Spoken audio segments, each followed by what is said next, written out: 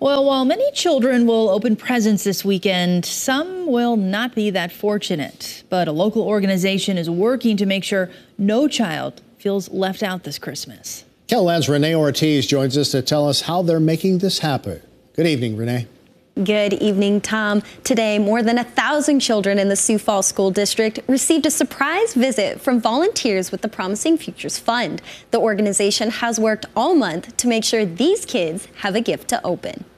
Today, teachers at Terry Redlin Elementary in Sioux Falls handed out close to 100 gifts from the Promising Futures Fund. 3, 2,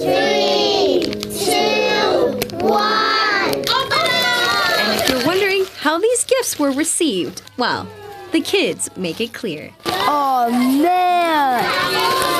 Are you kidding me? We're buying 1,000 gifts, getting them wrapped with volunteers, getting them delivered to the schools. It's a big project, so you have to come watch the kids open them because that's where the joy is. This is why we're doing it. Terry Redlin's students often come from modest economic backgrounds, and this gesture can mean the world. We're not always sure if they'll have a present to go home to over break, and so getting to have a toy or something a little bit extra to help them learn while they're not at school is always nice to be able to provide for the kids. And these kids appreciate what Promising Futures Fund has done. After all, 'tis the season. They all deserve everything that everyone else gets, and we're really thankful that we're allowed to do that for these kids.